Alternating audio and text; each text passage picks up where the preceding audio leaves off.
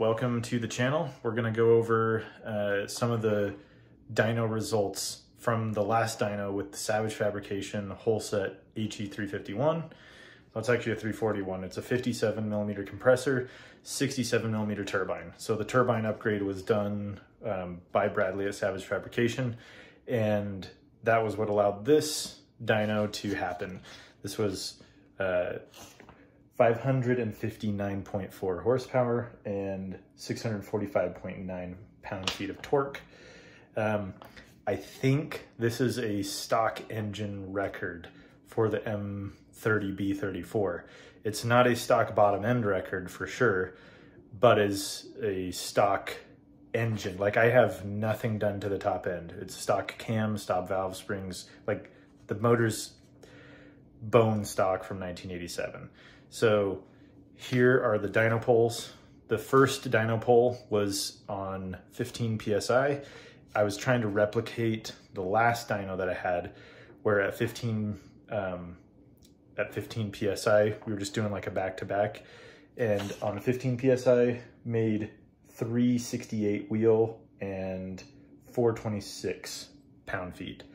And then the next run was, it was like 20-ish PSI, and it was 507 and 612. And then there was a really bad bump up top from 55, basically 5,200 to 5,500. There was a really bad bump, and I think it was a overly rich AFR. And so I tried leaning that out, and it did help clean it up. It picked up, oh gosh, looks like, picked up like 30 wheel torque and probably maybe 50 horsepower average on that graph. You can, I don't know if you can really see it well, but there's a bump right here. And I was having issues with the injector control, but I was able to lean it out a little bit up top and just clean it up a touch. And then on the last one, I think it's like 22 pounds, 23. I'll have to check on the data log again. I just did a video on this, but I'm just going off the top of my head. But that was the 559 horsepower, 645 pound-feet of torque. And that was all, that all happened at like 47, where does it say? Yeah, we did like 4,600 and 4,400, so it's very low. I would like to do a camshaft to move that peak torque up, because that much torque this low down in the power band is really hard on stock internals. So if I could keep this same 600 pound-feet, but move it up, my horsepower would go up. So if I could just move it up in the power band, like make it happen at like 55 or 5,700, the power would just extend out. That's what's really cool about horsepower. It's just, it's related to torque. So torque, RPM, and horsepower are all related. So if you can move your torque, you can move your horsepower. So anyway, enjoy the video. Here's the clips. And yeah, this is bone stock. I think this is a record. I hate saying records because I don't actually care, but I'm pretty sure this is the only person that I've seen with a completely stock engine do this. So yeah, enjoy.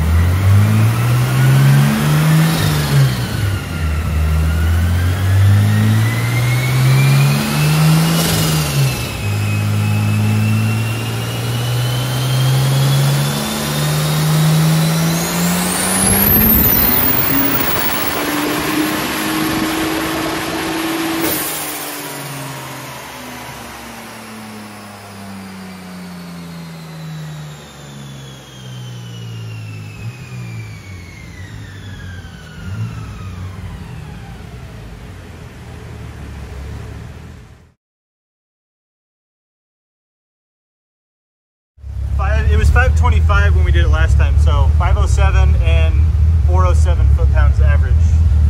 What's the peak on the foot-pounds? Holy shit, 600? Dude, that is...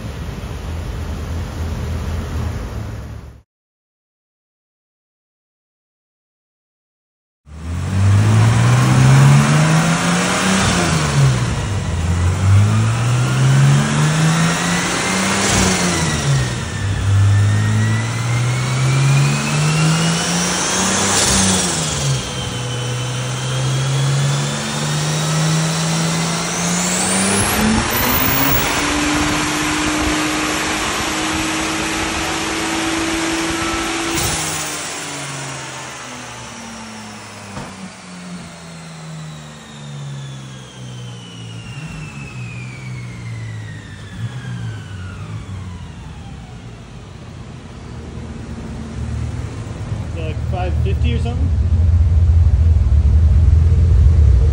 559, 645 foot-pounds. Losing it really hard up top, but the boost just took it home.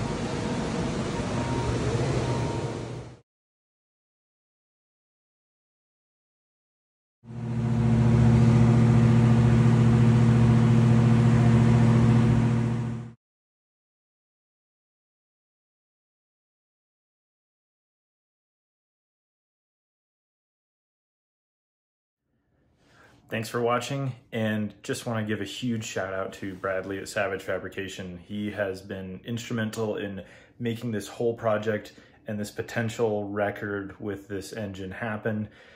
Without him, I probably wouldn't have gone down this road and made it happen, and he has been amazing. He's extremely helpful and willing to answer so many of my questions above and beyond what I could even ask for. So definitely reach out to him if you have any questions with this style turbocharger, and feel free to leave a comment or go check out his channel and his social media. His biggest presence is on Instagram. Go check him out. He's a wizard at turbos, and he's also amazing at fabrication as well. So thanks again, Bradley, and enjoy. Feel free to subscribe if you like what you see, because we'll just keep doing more from here on out.